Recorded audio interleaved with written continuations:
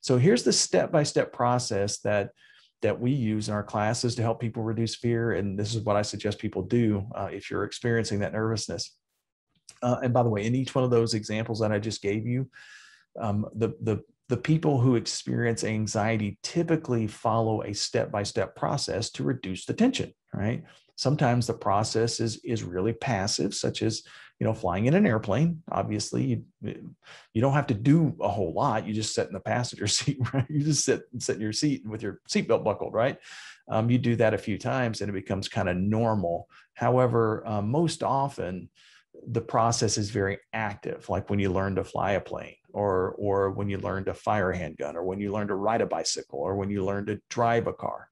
Each one of those processes are very active. You do something, you have a success in that experience, the nervousness kind of goes down. So the first thing I suggest is that you want to start with the attitude of what I call the attitude of want, meaning that you have to actually want the skill that you're trying to develop. Otherwise, you're not going to go very far. You don't have to have a lot of confidence in the beginning, but you do have to have a bit of courage. And if you're experiencing that fear and you don't have that courage, then it'll stall that process pretty dramatically. So if you don't have an eager want to actually get better at speaking in front of a group, then you're probably not going to put out a whole lot of effort. And the courage, when you experience that courage, when you use that courage and perform effectively, and you have a success, that's what leads to confidence. And then the second thing is that you have to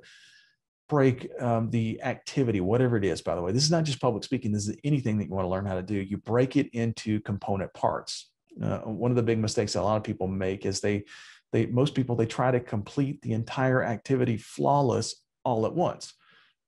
But if you make a mistake in the process as you're kind of going through, then that's where the fear is going to develop. Because if you're doing it that way, then basically you have to be perfect in order to succeed.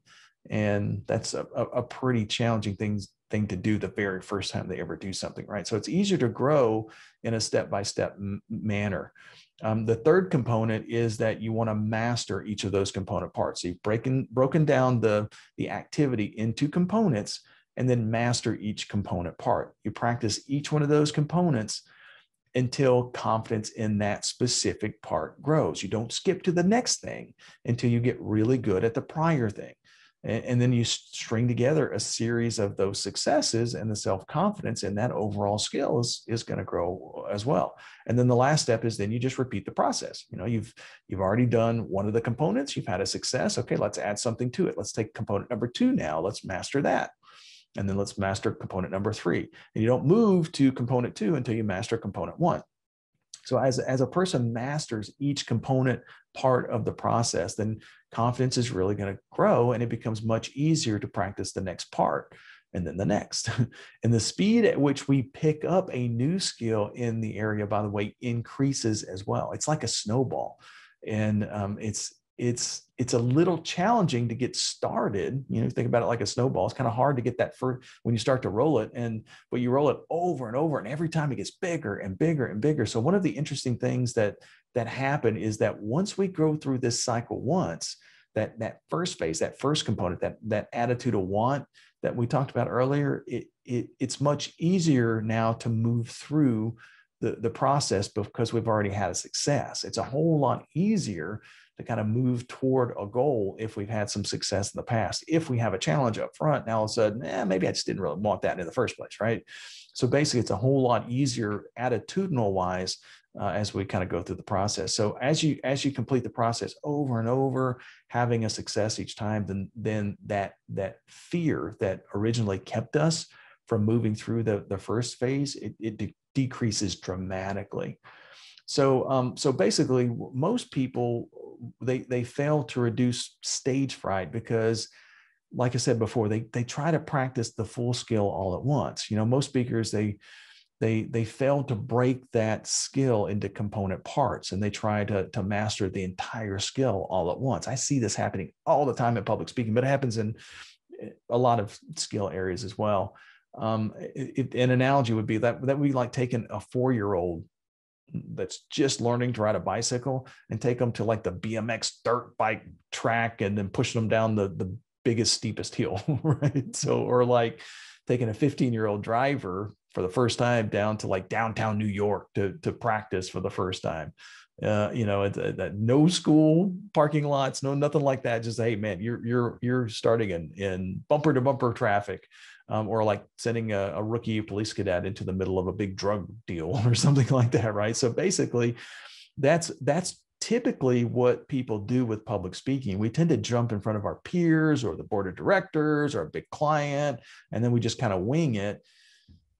And as a result, doesn't work really as well. So I would suggest you do it a better way. So basically, if you have access to some type of public speaking class, that's usually a really good way to overcome that fear of public speaking. I mean, you can come to one of our fearless presentations classes, but in a lot of cases, almost any class will do. Almost any class will help you.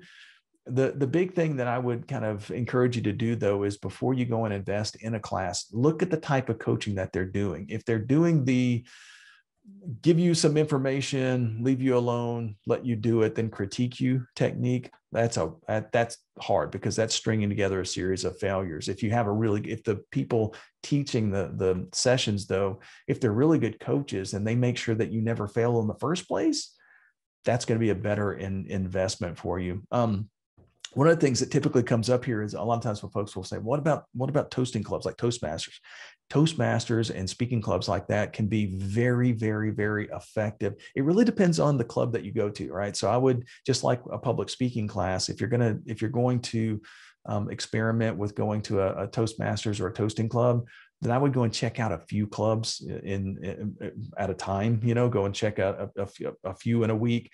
Look for the people that have been there the longest, the people that have been there like 5 or 10 years that keep coming back, and then watch the way they speak. And if they are speaking in a way, if you look at those folks and go, man, okay, great, I want to be like that person someday, you're probably in a good club. If you look at the people that have been there a long time and they sound kind of cheesy or forced or fake or something like that, then you probably want to kind of move on to another one, because there's a good chance that you're going to be wasting your time going to that one. But just kind of keep that in mind. The advantage of going to a club like that, by the way, is that, remember I said that nervousness is reduced and confidence is increased when you string together a series of successes. So if you're getting up in front of a group every single week, and every single week that you have a success, then it's not going to take very long for you to start to experience that confidence, even without the club. Does that make sense? So basically, it's a good way over time to string together a series of successes, obviously, if you get into a good club. Anyway, but hey, if you need help on any of this stuff, by the way, reach out to me. You can reach out to me on LinkedIn. You can also, subscribe to the podcast. We're giving you lots of tips. Go to fearlesspresentations.com. We have like hundreds and hundreds of different articles, videos, podcast recordings, and that kind of thing that are there at your fingertips. Or if you want to attend one of our classes, just look up the 2-day Fearless Presentations class. We got them going all over the world, well, all over the United States right now. And then ultimately, when COVID really kicks, is gone for good, then we'll kind of open back up in some of the other locations around the world as well.